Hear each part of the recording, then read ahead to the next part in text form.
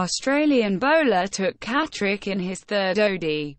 Never played again. Australia's Anthony Stuart took a hat-trick in his third ODI against Pakistan on January 16, 1997, becoming the second Australian to register an ODI hat-trick.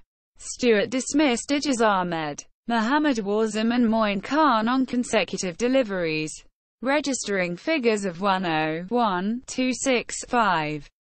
However, he was never selected again and thus became the first player with a hat-trick in his last ODI. Tonight was an MS Dhoni classic. Hats off to him. Virat Kohli. After MS Dhoni slammed a last over 6 and scored an unbeaten 55 to help India beat Australia in the second ODI. India captain Virat Kohli said, "Tonight was an MS Dhoni classic. There's no doubt he shouldn't be a part of this team this year. He calculates the game so well. He backs himself for those big hits. Hats off to him," added Kohli. If Kohli stays fit, he will score 100 international hundreds. As our former India captain Mohammad has said that if India captain Virat Kohli stays fit, he will reach the 100-century mark. He is way ahead of many great players as far as his consistency is concerned. He is a great player and India have hardly lost whenever he has scored a century, added Azharuddin. Hardik hasn't stepped out of the house since he returned.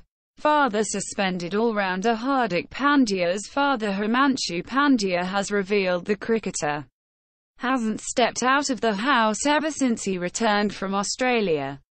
He's also not taking any calls, he is just taking rest. He is very disappointed with their suspension and repents the views he expressed on Coffee with Karen. He's committed not to repeat the same mistake, he added. Rohit sets world record for hitting most sixes against an opponent after smashing 2 sixes in their second ODI against Australia in Adelaide on Tuesday.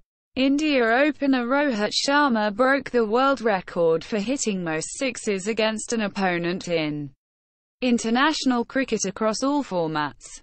The 31-year-old, who has now hit 89 sixes against Australia, overtook Windies' Chris Gayle, who has slammed 88 sixes against England.